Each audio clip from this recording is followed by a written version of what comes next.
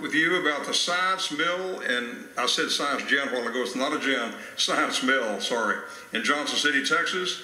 It's a nonprofit 501c3 science museum and interactive learning environment for kids of all ages. And this is not affiliated with OYU at all. This is totally separate, but we really believe in what these people do over there in Johnson City. It's for inspiring students to see themselves in the future.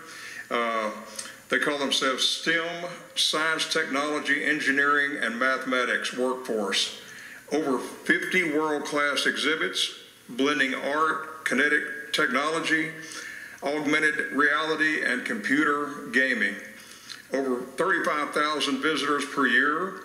They have an outdoor science park, an art park, an aquaponics greenhouse built on the site of an 1880s mill.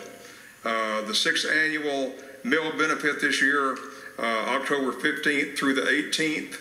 I'm sure you can go to the website. It's sciencemill, all one word, .org. And I want to tell you about this guitar. This guitar was made by John Moore, and John Moore has donated this guitar to the Science Mill for their fundraiser.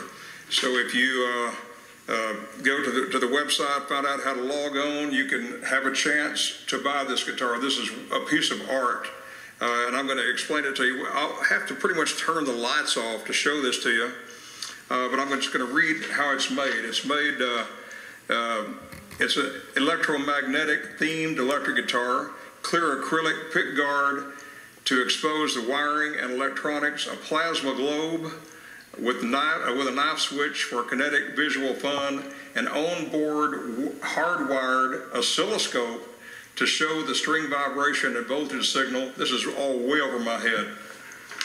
I'm just used to playing a G chord. Labels explaining various other guitar-related science aspects, Seymour Duncan lipstick pickup, and to be sold online during the October 15th through 18th fundraiser. So I thought I would play a little bit on this, but first I want to turn the lights off. Hopefully I can still see the frets and show you about this guitar. There we go. Now I'm going to get close up here so you can see the oscilloscope is right there. Whenever I play a note, let's see, you can see this. There we go.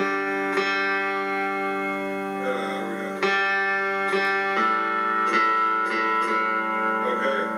Now that's pretty cool, but this is what's really cool, is just to show that you are playing a science guitar. Look at that. That's amazing. John Moore is a genius. So I thought I'd play a couple of things just that this guitar inspires me to play this. I don't know why. No, wait. No, leave it off. Leave it off. You think I can't see the strings, all right.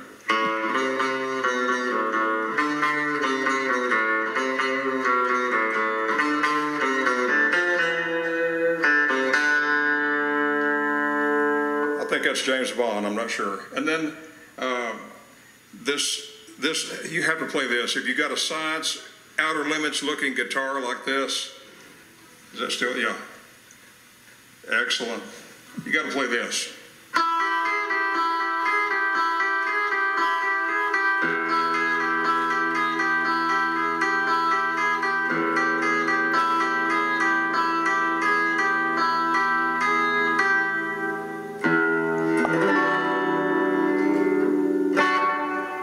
Next weekend, 15th through the 18th, the Science Mill benefit. Check them out.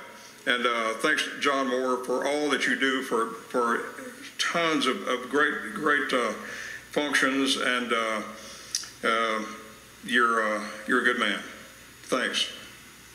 Oh, by the way, I'm not sure, but since John Moore made, I was very careful not to hit all these buttons, because I figured there's at least one button that would transform me into some sort of time machine and put me either in the future or somewhere other than the 2020. So maybe I will hit a button or two. But anyway, thanks for listening.